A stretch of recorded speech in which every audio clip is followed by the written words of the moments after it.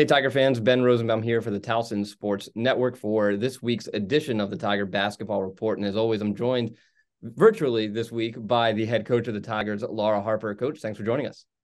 Thank you so much for having me.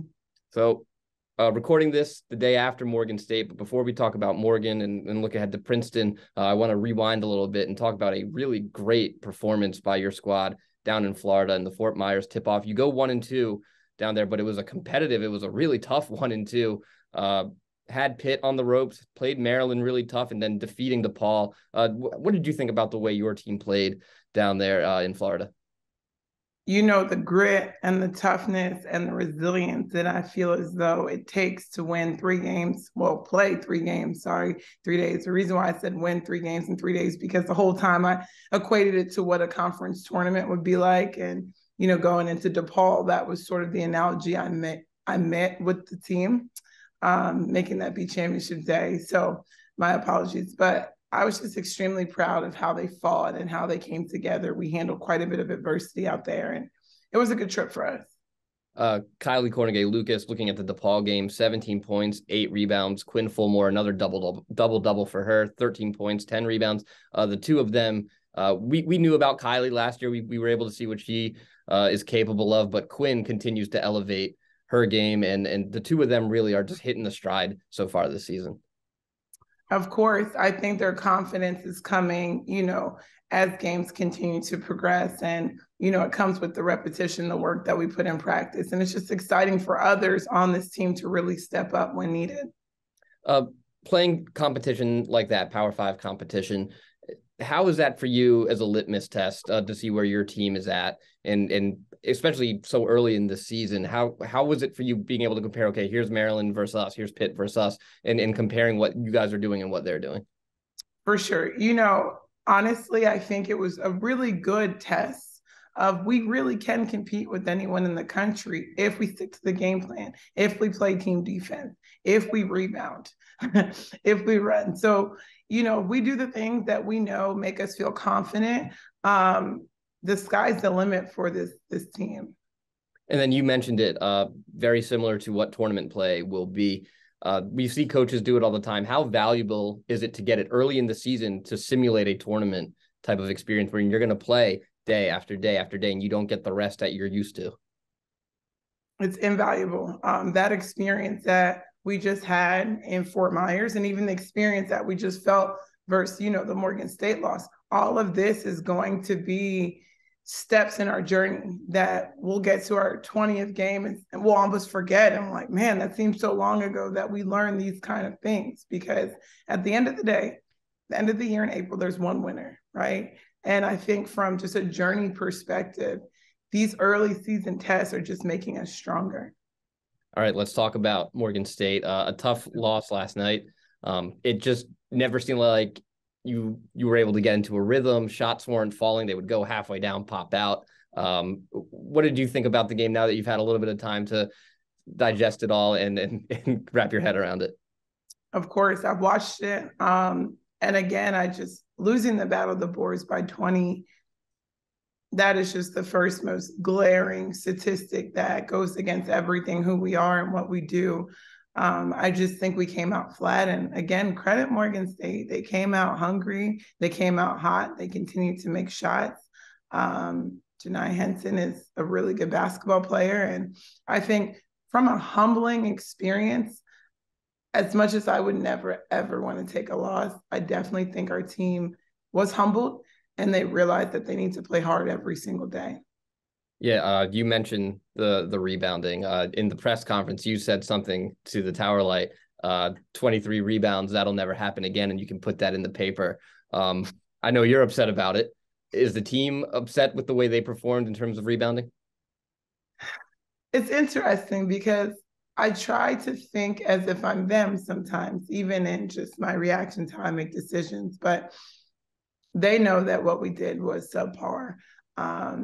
I don't know specifically if they feel how we were on the boards, but they will feel it in practice as we continue to get better at this. And hopefully, again, 23, that will never happen again.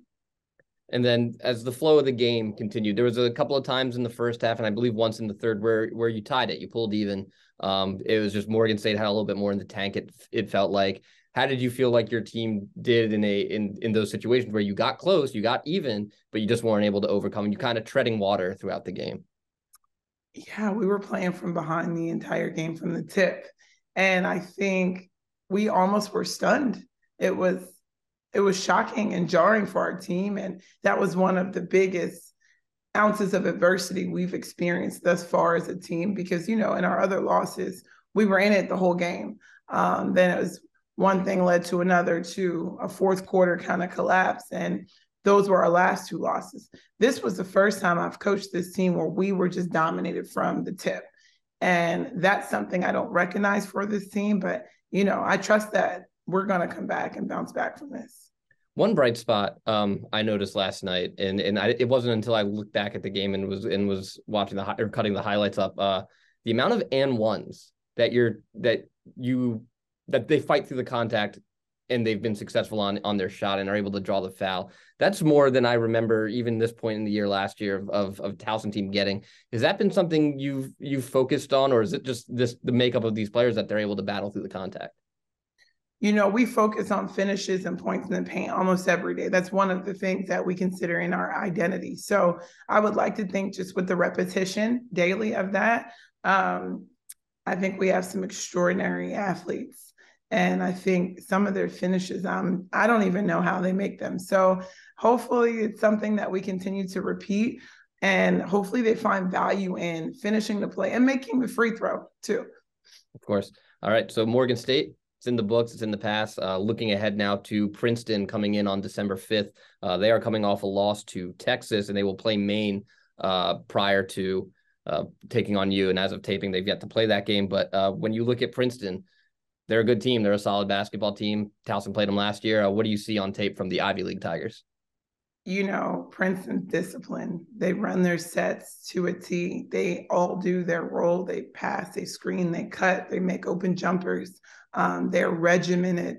And I think for us, that's going to be challenging for us to guard. But I do think there's some fire from last season. I do think the fact that we do have confidence in things that we showed, that we had the ability to compete in Fort Myers. And we need to have some respect for playing at home. I think that was one of the biggest disappointments in last night was just the respect of this is our home court. Let's lock in and protect it. So I'm excited for this next game. We don't back down to anyone.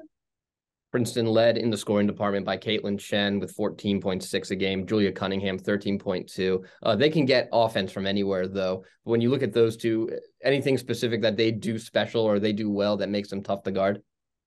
I'm just going to be honest. I have not had that much time to watch Princeton in entirety. I'm very familiar with both of those players, and Chen specifically. She's just she gets her shots where she wants them. And she does a phenomenal job of not taking bad shots. And I think that's the hardest thing. She's able to pull up. She can score multiple levels. And I just think her composure and ability of getting the shots that she wants versus forcing bad ones is what makes her so special. And we were talking about rebounding earlier. Ellie Mitchell, she's a window cleaner, 14.6 rebounds a game or 14.4 rebounds a game so far for her through 5. And as a former post player yourself, when you were going up against, or you knew you were going up against somebody that was prolific at grabbing rebounds, how did you approach that? And how do you approach someone like Ellie Mitchell, who's going to get her hands on the basketball?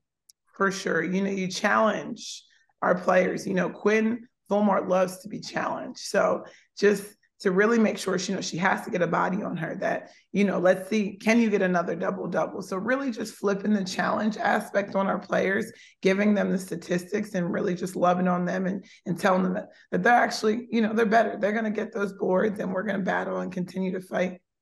All right. The Towson Tigers take on the Princeton Tigers on December 5th inside CQ Arena. I'll have the call alongside Ryan Holder on Flow Sports. For the head coach of the Tigers, Laura Harper, I'm Ben Rosenbaum. Thanks for joining us. And as always, go Tigers.